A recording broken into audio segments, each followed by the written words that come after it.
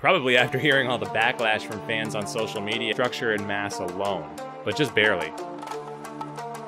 So they move Ramy into the middle, which usually signifies that the head judge has him as the front runner, and sure enough, that proved to be true. Now in the side relaxed, I like Brandon and Ramy. People bring race into it, right? But just watch till the end of the video. Half complete, with the entire lower half way too smooth. Still, nobody's touching that quad sweep. And from the other side, this just confirms that Brandon takes it.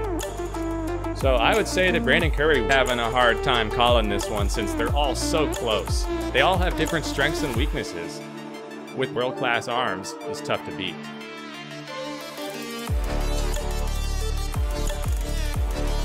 The front lat spread, however, I give to Chupan. With the arms mostly taken out of the equation, I think Hattie really excels here,